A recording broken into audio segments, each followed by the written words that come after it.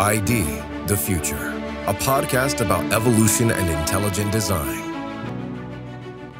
Welcome to ID the Future. I'm your host, Andrew McDermott. Well, today I'm excited to continue my conversation with Forrest Mims to discuss his new memoir, Maverick Scientist, My Adventures as an Amateur Scientist. Named by Discover magazine as one of the 50 best brains in science, Mims is an instrument designer, science writer, and independent science consultant.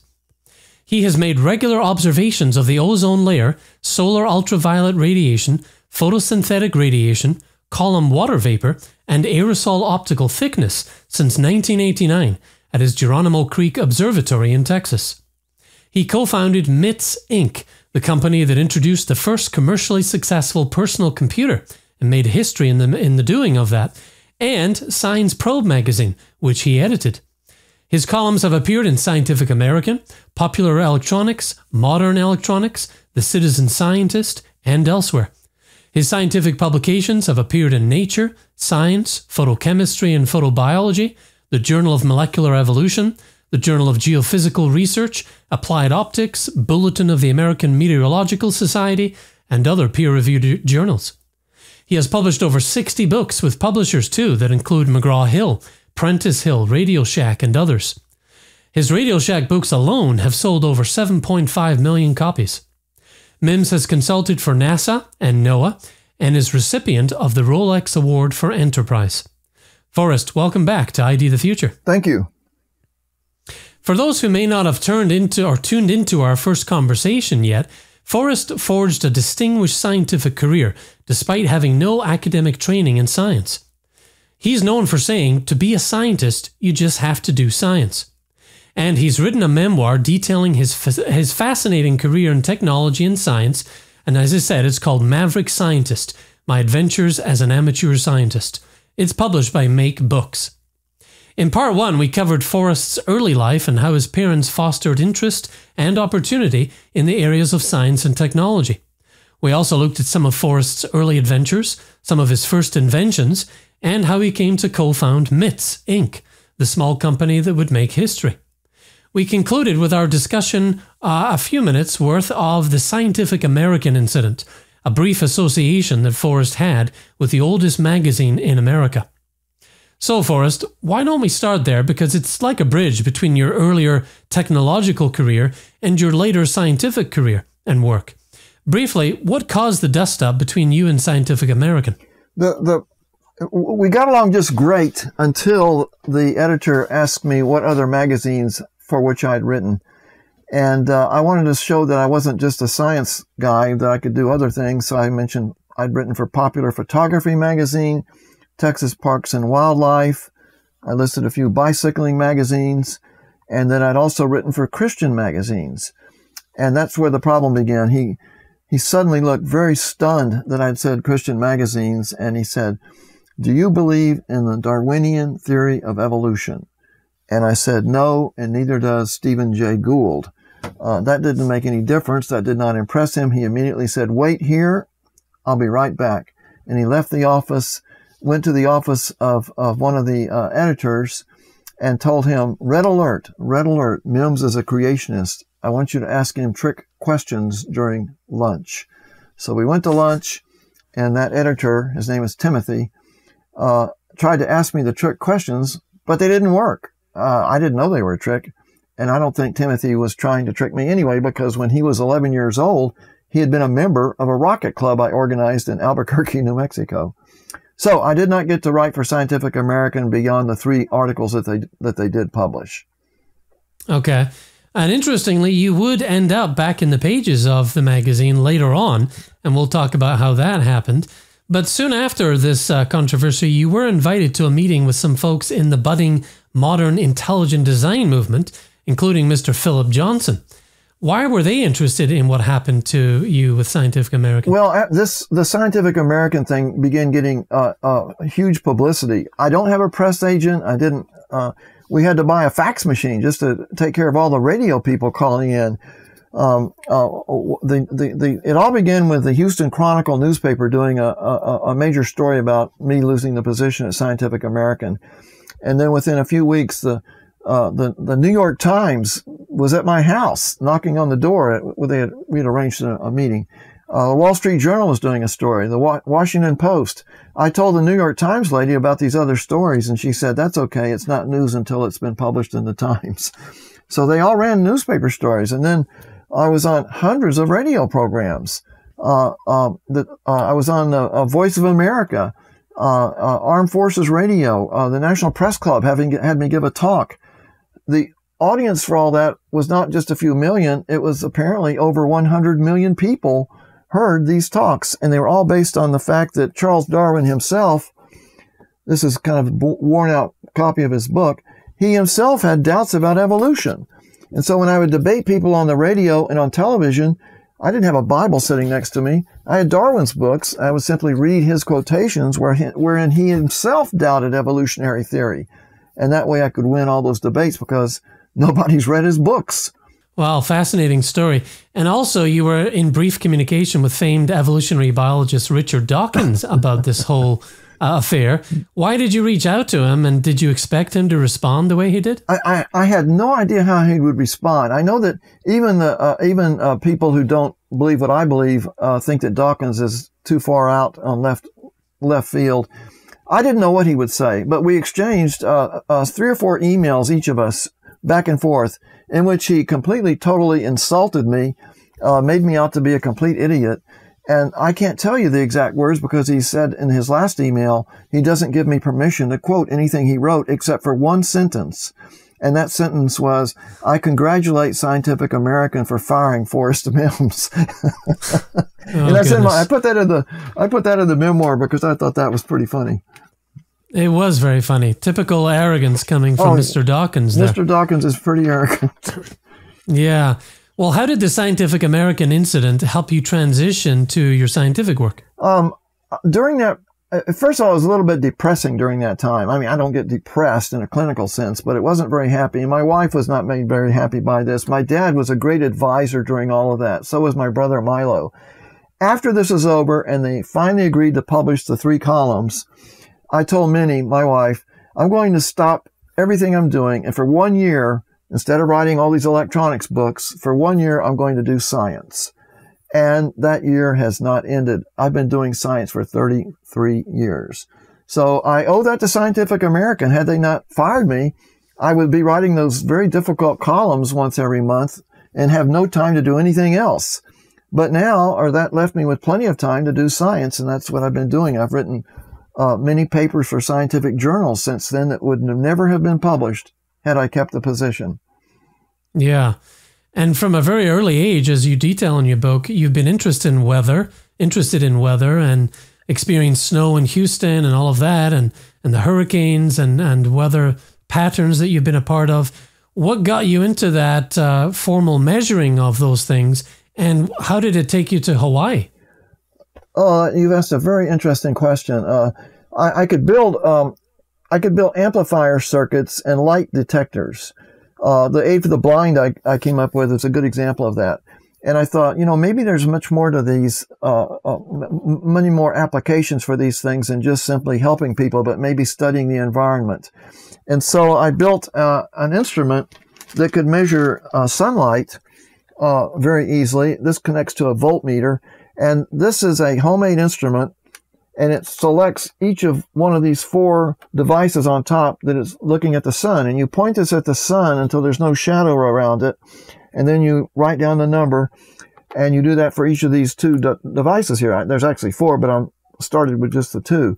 And these are actually light-emitting diodes in little phone plugs. And most people don't realize it, but the light-emitting diodes in the taillights of your car or your remote control for your television or your computer, those LEDs will also detect light at the same color they emit light. And so that's why I invented that back in 1972.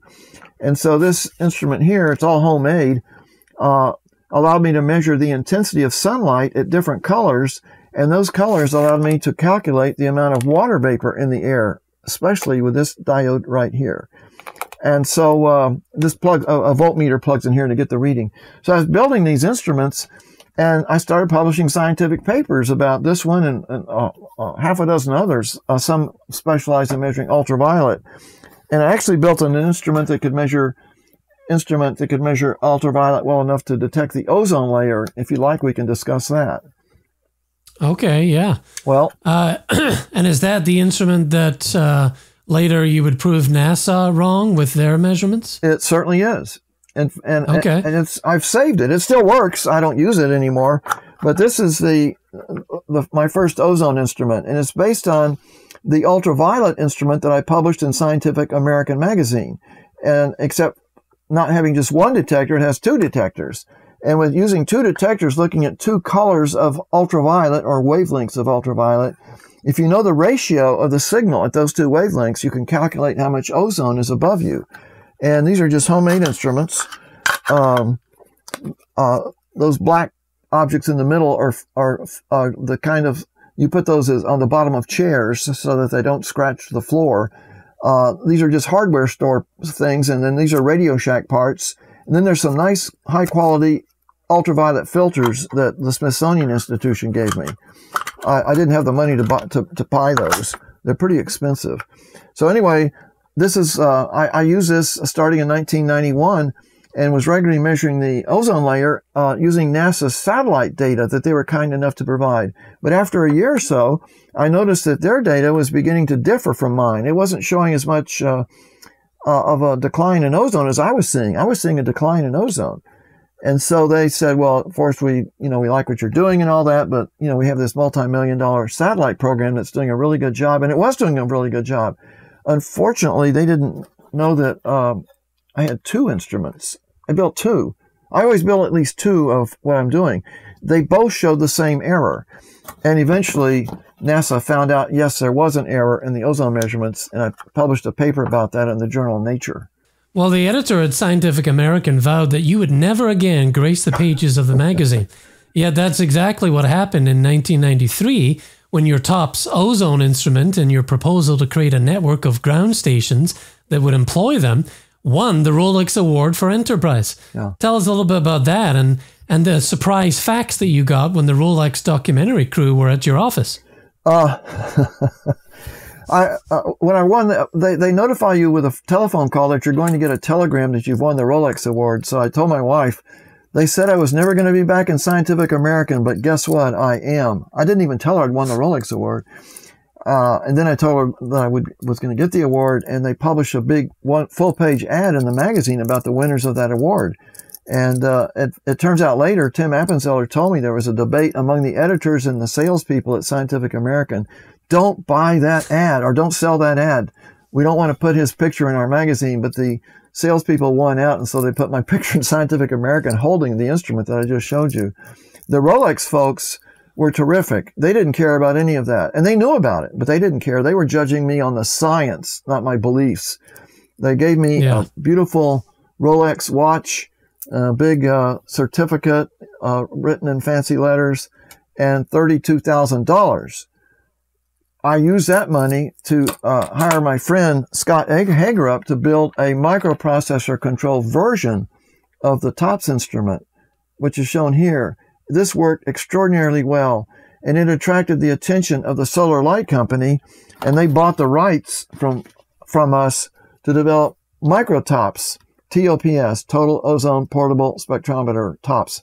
This is microTOPS 2, and these are now used all around the world by scientists and grad students to measure the ozone layer, the haze in the atmosphere, and the total water vapor in the atmosphere. So the Scientific American thing did have a good result. Yeah, absolutely. What an awesome chapter there. Well, you were invited to NASA's Goddard Space Flight Center to give a talk on Earth science on a shoestring budget. Yeah. Why did you recommend NASA invest in more amateur scientists? Because first of all, the gentleman who organized that, they put me on a NASA committee. He recognized that what I was doing had potential. I thought NASA would be really upset with me for publishing that paper about the error in their satellite. They invited me to go give a talk at NASA, the Goddard Space Flight Center. They paid my airplane ticket. I went out there. They wanted to pay me some money for giving a talk, and we called it Doing Earth Science on a Shoestring Budget. I did not talk about the ozone error. I didn't want to embarrass them. But before I got there, before I gave the talk, the entire ozone group turned out to be a really neat bunch of guys. These are professional scientists, high-quality scientists. They'd published probably over 100 papers between them on the ozone layer. We went to lunch, and could hardly wait to talk about ozone with these guys, the world's experts. They didn't want to talk about ozone. They wanted to talk about Charles Darwin's theory and why I rejected it. They were fascinated by that. I was stunned. So we didn't talk about ozone, but we talked about Scientific American and what happened. The Rolex thing came a little bit after that. And by the way, with the Rolex award, they also called on, by telephone to let me know what had happened. Meanwhile, a film crew is going to come to our house to make a video for the Rolex presentation. And I'm driving them down the street, and I tell the producer that this is the day that NASA might admit whether or not I've really made a finding of an error in their satellite. And he said, oh, okay, that's interesting. So he opened my office door, little 135-year-old shack that I have over here. And on the table is a fax all curled up. So I reached over to the fax, and the producer shouts at me, don't touch the fax. I said, why not? He said, for 20 years, I've been making these videos for Rolex and the Nobel Prize people, but I never see a discovery. They always reenact it. If you really found an error in their satellite, I want to film that. I want to get it live. So he said, okay. So it took 10 minutes to set up the lights and the microphone and the camera and everything. So then they had me go outside and then walk back in the office. And the man then says, you may read your fax. The producer said that. So I opened up the fax, and yes, it was NASA acknowledging that I had indeed found an error. Then the scientist at NASA called in the middle of all this, and the producer said, can we talk to him on the phone? I said, sure. And so that conversation with the ozone scientist, a very friendly conversation, that's in the movie that they made, which is available at the Rolex website even today. Yeah, people can still watch that. And the moment you pulled the fax out and all of that. Yeah, there's another fringe benefit to the Rolex award. My wife and I were in Geneva to get the award, and we're up in our hotel room, and we get a notice from down below. The Rolex lady says, now we want you to be down here at 9 o'clock. I believe it was 9 o'clock to meet your escort. So we showed up at 9 o'clock, and there's this lady standing there. I recognized her. And there's an elderly gentleman standing next to her. And we walk up to them, and she introduces herself, and we said, glad to meet you.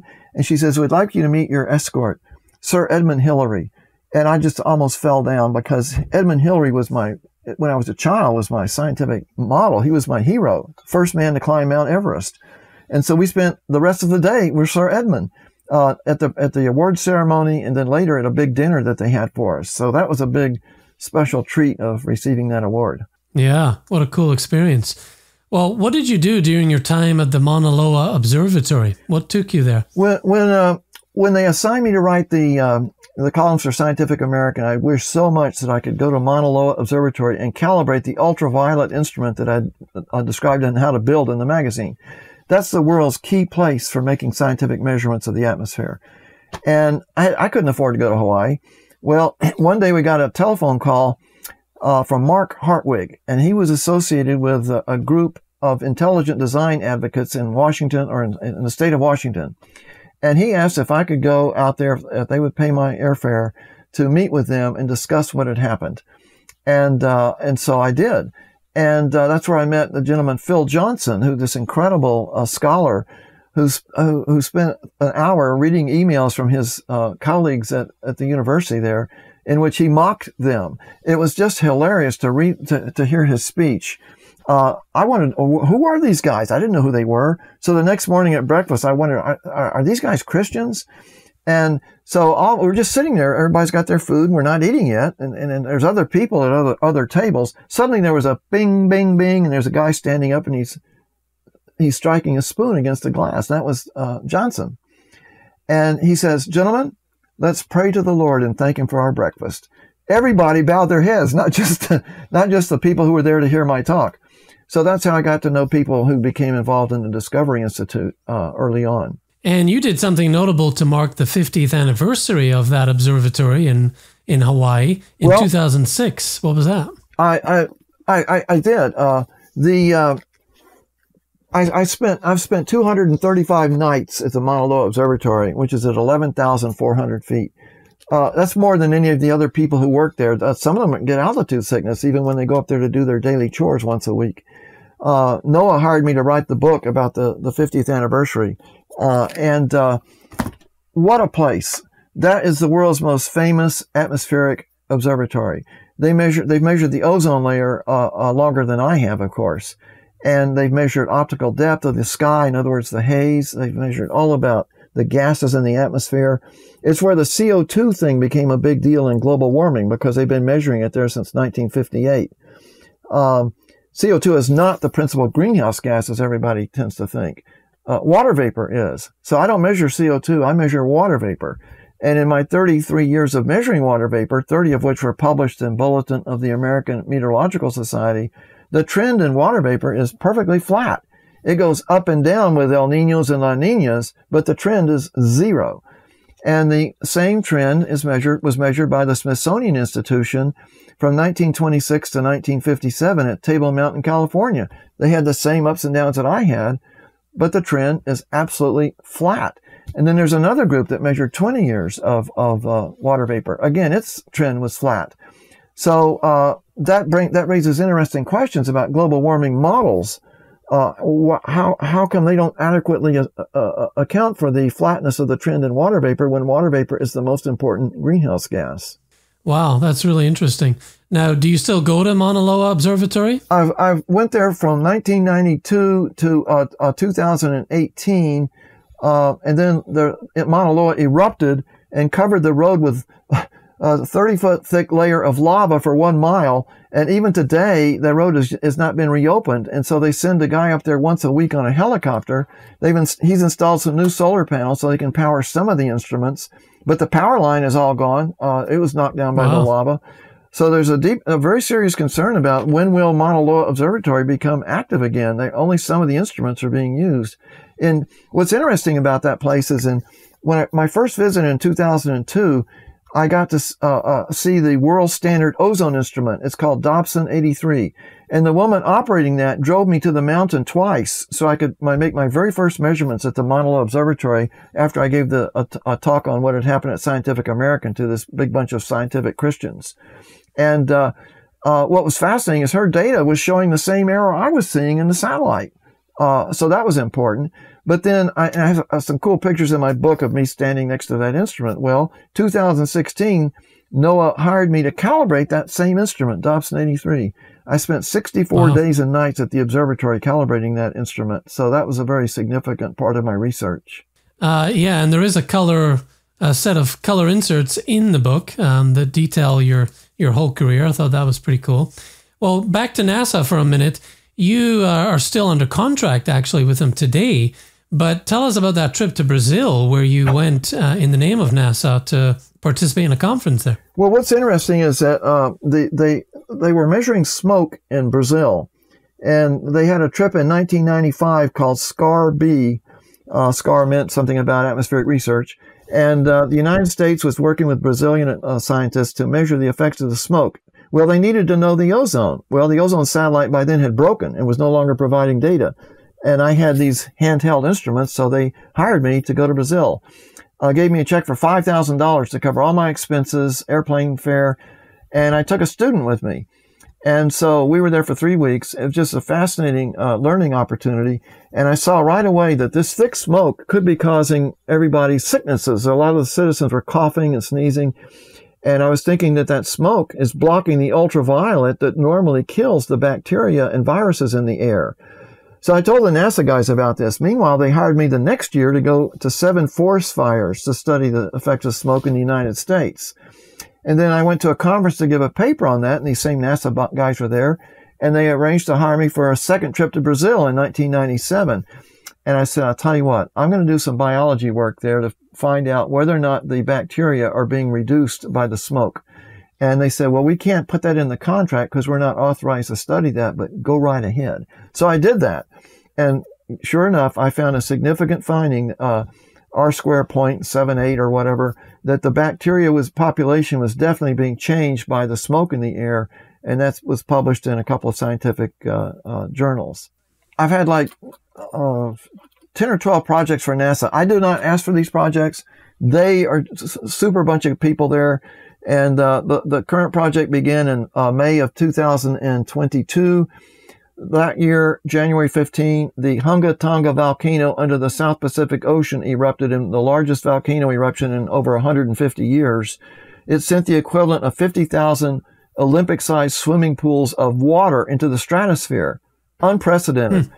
We never had a volcano like that because water vapor, as I mentioned earlier, is the principal greenhouse gas. And that's part of why last summer was so warm, because of that Hunga Tonga water vapor. But I have a way of measuring that. And NASA paid enough. They paid to hire Scott Hagerup to build 5 of these instruments that we could use to measure the water vapor and the aerosols from that giant Hunga Tonga volcano.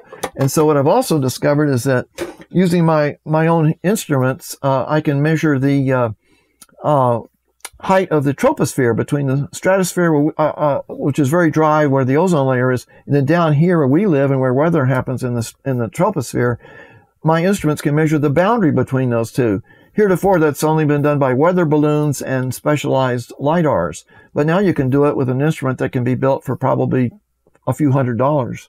So that contract expires at the end of February, and it'll produce 2 scientific papers and a ton of data about the atmosphere. Okay. I think it's great that you still have a healthy working relationship with NASA today. They are some of the world's top scientists.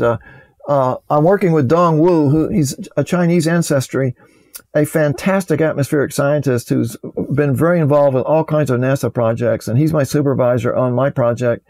The guy is a genius. And when you work around people like that, it's a big inspiration. And the same with the ozone staff. They're all very, very bright, very, very sharp guys. I bet. Well, I was just going to mention a little earlier there that in 2000, you gave a talk at Baylor University's rather short-lived Michael Polanyi Center about the fine-tuning for life of solar ultraviolet radiation. The event was the first major initiative of the center, and alas, the only one. It was headed up by mathematician and intelligent design advocate William Dembski. During that conference, though, you had some words with famous Nobel laureate and atheist Dr. Steven Weinberg. Why didn't he like your presentation on fine-tuning? Oh, you've asked a wonderful question. By the way, Bill Dembski he's probably among, if you were to select 5 geniuses in the world, Bill Dembski would be one of them. The guy is brilliant, and he's written a number of books on intelligent design, are highly persuasive. He doesn't use religious arguments to prove that life was designed. He uses statistics and mathematics in very unique ways and when you read his books, you just come away completely convinced. Anyway, he founded this Polanyi Center at Baylor, which is a Christian university.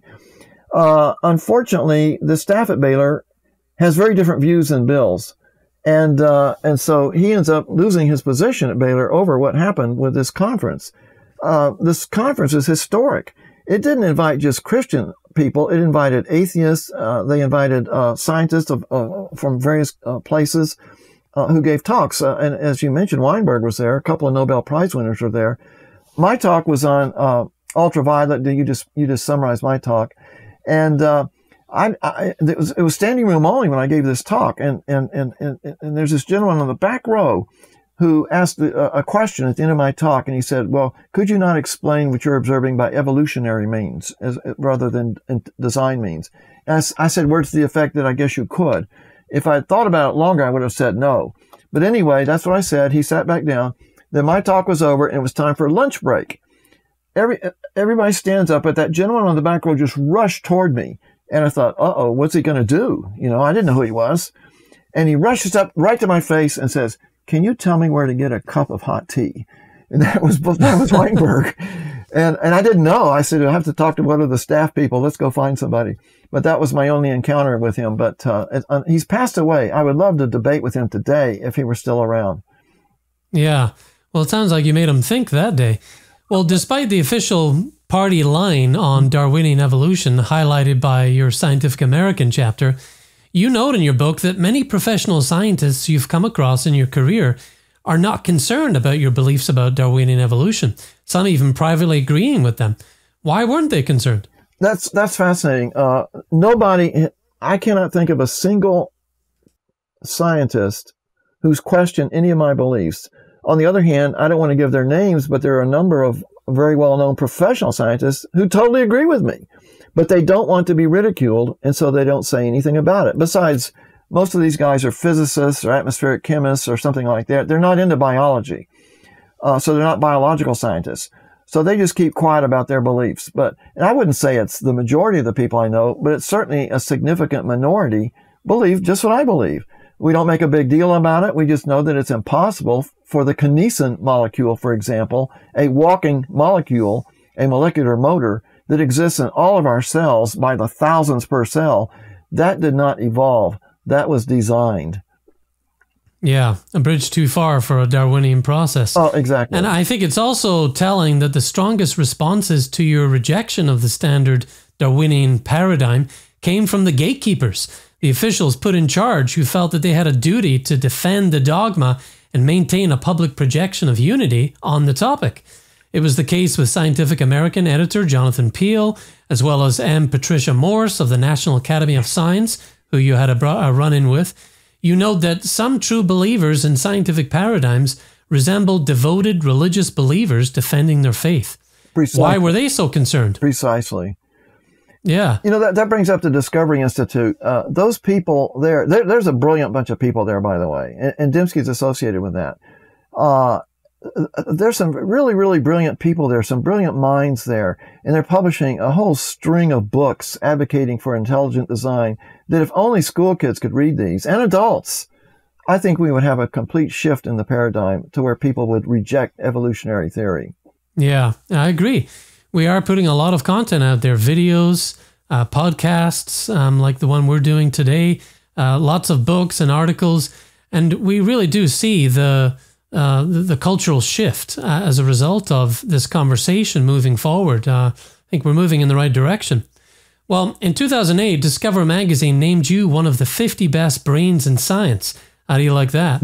In defending their selection after some pushback, the editors were quick to say that they did not endorse the Discovery Institute's views on intelligent design, but at the same time, quote, Mims' association with that group does not invalidate his role as a leading figure in the American amateur science community, unquote. What a nice validation of your work from Discover magazine. Yeah, that was quite a surprise. Number one, that they named me one of their 50 best, and number two, that they defended that. I was very impressed by that. Yeah, I bet. A nice feather in your cap.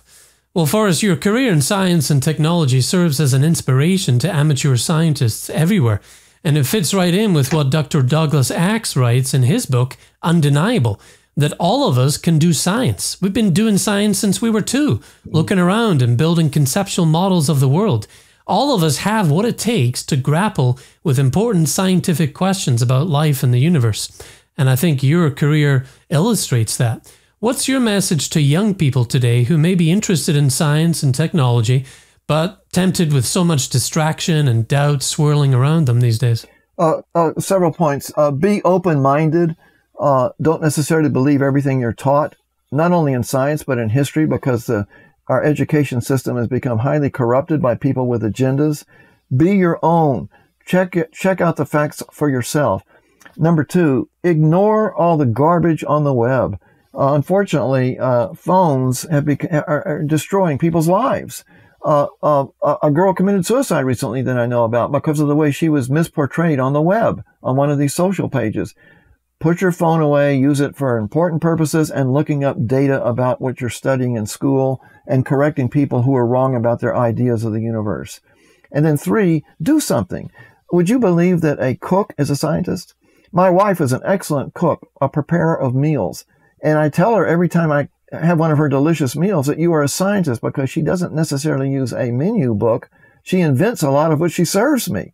Therefore, she's doing what a scientist does. She comes up with a theory, she builds it, she tests it, and then she gives it to me to verify. So those are 3 things that I would consider important for young people. Great advice. Well, Forrest, I could talk to you all day about your book and your career, but we'll have to stop there for now. Perhaps we'll pick up the conversation in another episode. It's been a pleasure, though, speaking with you. Thank you for your time today. Thank you. Well, listeners and viewers, I encourage you to read Forrest's memoir, Maverick Scientist, My Adventures as an Amateur Scientist. You can order a copy at discovery.org/maverick. That's discovery.org/maverick. Get a copy, read it. Really worth your time. And before we close, Forrest, what is the significance of the image on the front there? This picture was, I took a lot of pictures with my camera in Vietnam, and this is a launch of one of my rockets from the roof of the place I stayed in Saigon before I was sent up north. And I wanted to check make sure I could capture this properly because I was recovering these are my guided rocket project that I was doing on the side when I wasn't doing the Aid for the Blind and doing my work as an intelligence officer.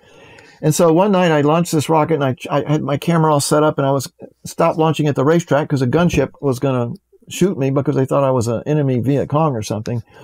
But I started launching from my apartment, and after this rocket went off, all of a sudden searchlights were just playing all across my roof and right next door and everything. I knew right away that, there's a problem.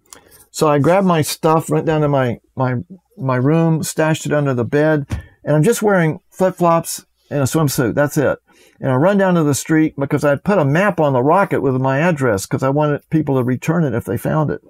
I get to the street. Here comes a Jeep with 4 military guys, military guards, military police, heavily armed.